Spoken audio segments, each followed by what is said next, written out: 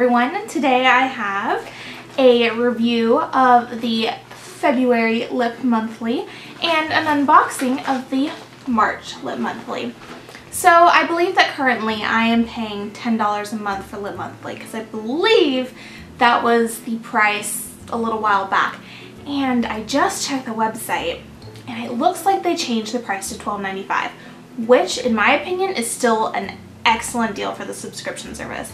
Every month you get 4 full-size lipstick products and 1 non-lipstick product. Sometimes that's a full size, sometimes that's a sample, and sometimes it's a lipstick product that also can be like a cheek product, for example. I'm going to start off this video by reviewing the previous month's Lip Monthly, and I've got all my notes right here on this little piece of paper, so let's just get started. First product was the Prim Botanicals Lip and Cheek Glow, and this is supposed to be a hydrating lip and cheek balm.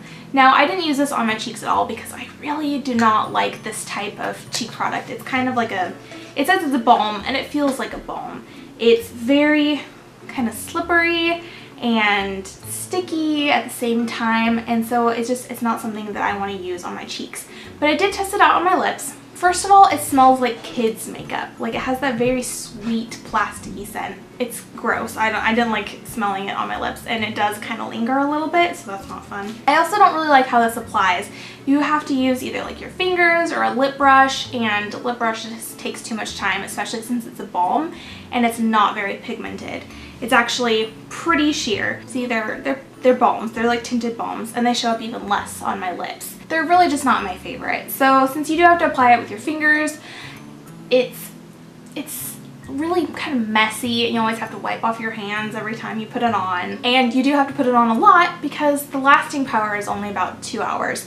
You know, around what a normal lip gloss or chapstick would be. It fades off, you know, pretty evenly. There's not a whole lot to begin with, so there's not a whole lot to worry about when it is fading off. So I think the main thing that I use this for was on either very minimal makeup days, like just mascara, or no makeup days at all, and I would just put it on a little bit to add some color to my lips. The next product was this Harvey Prince Organics Sincerely Body Cream, and I did not like this at all.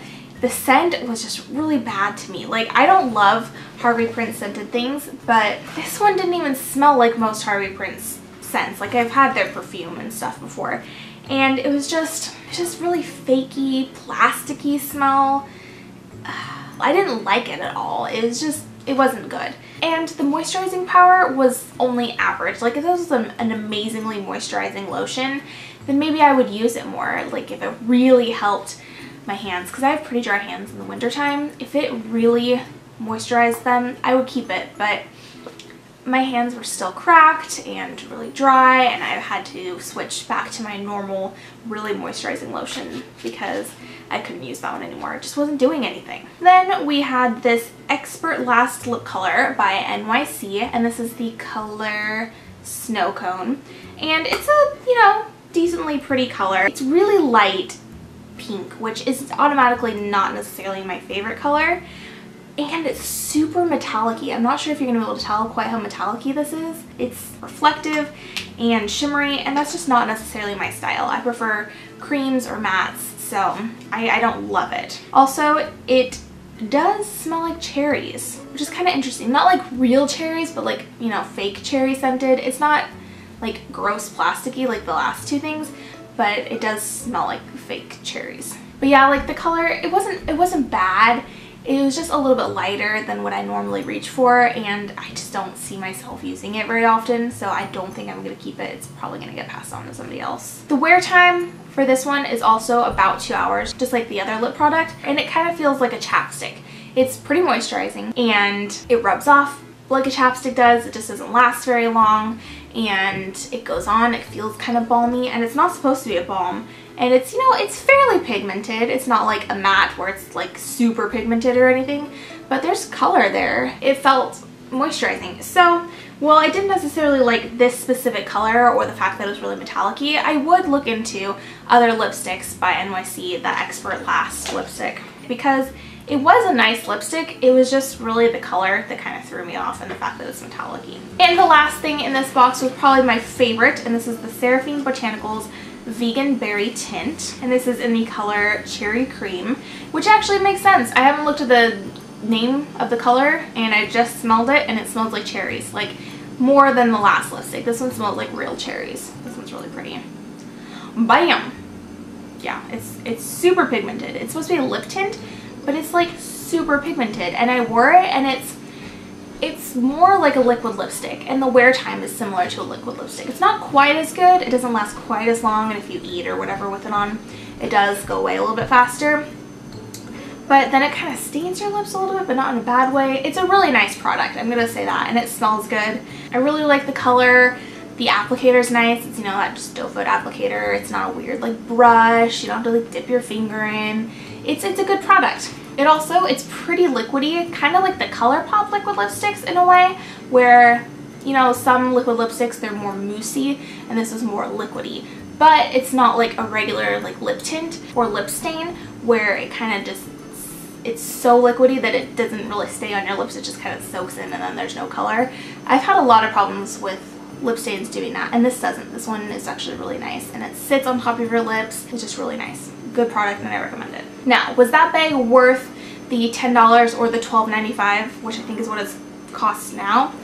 Not necessarily. This lip tint retails for $18, so technically it is, you know, covering the cost of the bag, but I wouldn't necessarily go buy this at the store if I had just seen it. I do really like trying new products though, and the fact that I was able to at only, you know, $10 was worth it to me, because now I know, hey, I like this formula, hey, I don't like this formula, and so I can, you know, go back and look for more colors or steer clear of it. And I do really like this, so I'm gonna call it, you know, technically a win, although I would not have spent $10 on all the products in there. Okay, now let's get into the March one. I'm really excited for this. Hopefully I didn't just ruin my nails. I just painted my nails for St. Patty's Day because that's my birthday. First product in here is Camila Cosmetics, and it's a lip gloss. I've not heard of that brand. Have you guys heard of that brand? Camila Cosmetics. $14. No, yeah, 14. Oh, there's two Camila products in here. This is the lip gloss. And 44, I think is the color. Whoa, interesting. It's like magenta. Smell not bad. Oh, it's okay. It's not bad. It doesn't seem too sticky. It seems, you know, pretty soft and not sticky. I guess is what I'm going for. That's not bad. Okay, I'm actually kind of excited to try that one. I really have been trying to get more into lip glosses because they can really, you know, change a lipstick.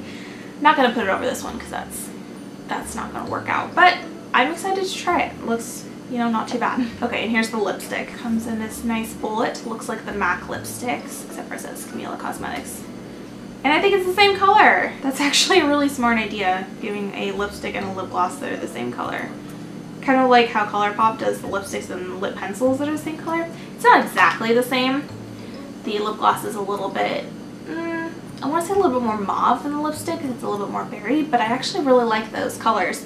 And I'm excited to try these out together, like paired together. This one looks like a cream formula. Not quite matte, but it's cream. Also $14, by the way. And also, don't forget to stick around next month when I will be reviewing all 4 of the products that are in here. This is Eco Lips Eco Tints Sugar Plum. Wow, that is a dark color. Nope, it's not dark at all. It's like a chapstick. Like hardly any shade to it at all. Like that's after like 6 passes. Like 1, it's like you can't even hardly see it. Ooh, it's minty. I think I just got some on my nose. And that lip balm is $4.49. Last product in here, this is a cargo product. That's cool. They're throwing some name brand items up in here. And this retails for $10. Oh, it's like a bronzer blush duo. Cute. What's the shade? Catalina and medium. Cool. Alright, thanks. They're really soft. Cargo's got some nice products. The blush and the bronzer. That blush actually looks like definitely something I will wear. It's light and I'm fair, so that's nice. And the bronzer, it doesn't look bad. Like it's you know, pretty glowy and golden, and I don't necessarily wear a lot of bronzer, but the color's pretty and it's not like too shimmery, just a little bit shimmery. So again, stick around. I'll test it out for you guys. Okay, so that's all the products for this Lip Monthly unbagging. That is going to be it for me today. I hope you guys enjoyed. If you want to watch either my last two videos, go ahead and click either of the boxes next to me. If you want to hit subscribe, that would be awesome, and also share it with all your friends. I would love to get the word out. I am going to be doing some kind of giveaway once we hit 500 subscribers. It might take a little while, but I thought I would throw that out there now just so you guys know about it. Also, if you want to go ahead and give it a thumbs up, I would love that, and leave some comments down in the comment section below letting me know what you thought and what you would like to see next. Until next time, guys, I will see you very soon. Bye.